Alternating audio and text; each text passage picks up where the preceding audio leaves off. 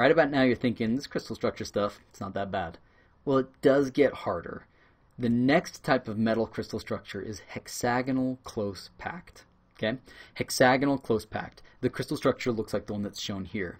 You've got atoms along the top in black. We call this a basal plane, this flat plane there with the atoms in a sort of hexagon, right? With one in the center. That's on the top and that's on the bottom. And then in the middle, you've got this little triangle of atoms. So the first question is, this is a hexagon, so what's the smallest unit cell here? Right? Most students, when they see this, they want to call this whole thing the unit cell. But that's not the smallest unit cell. There's a smaller one. What would it be? The smallest unit cell is actually this one right there. See that? That parallel pipette?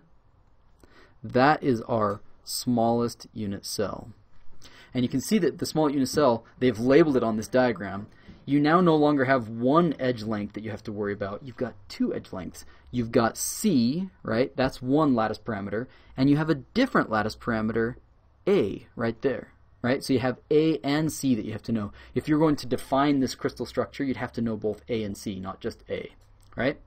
So calculating A and C in terms of the radii is actually a little bit tricky. We're going to do it for a homework problem this week. It's a little bit more challenging because the geometry gets more tricky than it is in the cubic system. Okay?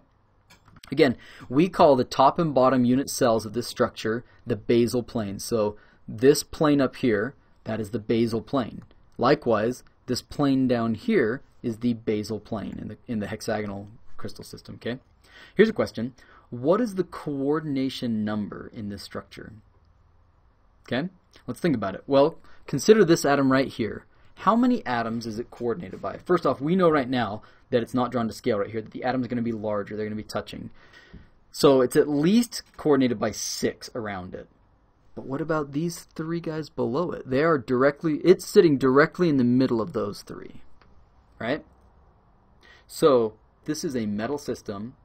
Then it's going to be also touching those 3 below it and 3 above it. So it's got 6 around it, 3 below, 3 above. Its coordination number is also 12, just like face-centered cubic. Okay?